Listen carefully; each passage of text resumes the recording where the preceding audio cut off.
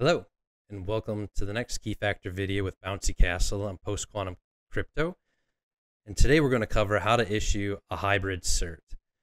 So this video is a follow-up of the previous one we did on installing Bouncy Castle with the Kotlin project. So we're going to continue right with that virtual machine where we had installed those pieces.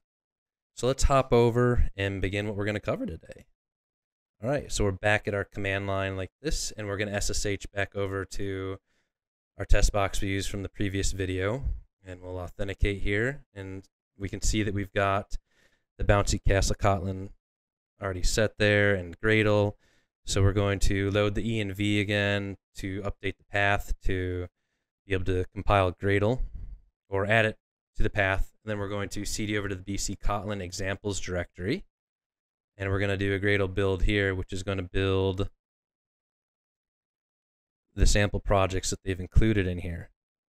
All right, so we get it compiled like that. Then we're going to move back over to the PQC certs, and then we're going to run this command that gives us the ability to make a hybrid certificate.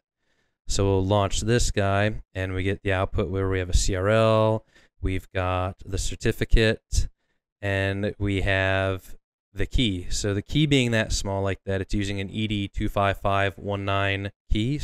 But now we'll copy the certificate, and then we're going to use Vim and call it hybrid pub.pem. There we go. And hit enter, and then we'll press I to insert. We'll paste it in there, escape :WQ to quit. And then we're going to use OpenSSL, and we can parse this here. All right, so we get the command typed in here, and voila, we have the regular certificate like that. And then we've got those fields of the 72, 73, and 74, which are the alternate signature, the signature algorithm, and the alternate public key fields. So it's that easy with Bouncy Castle Kotlin here to generate hybrid certificates like that. And you might be wondering what else we could do. So if you look over in the directory of the examples in the main part, so it goes into the source main Kotlin, there's actually a bunch of other examples in here that you can run to do other things with as well. So if you want to, you can go play with those and give those a try as well.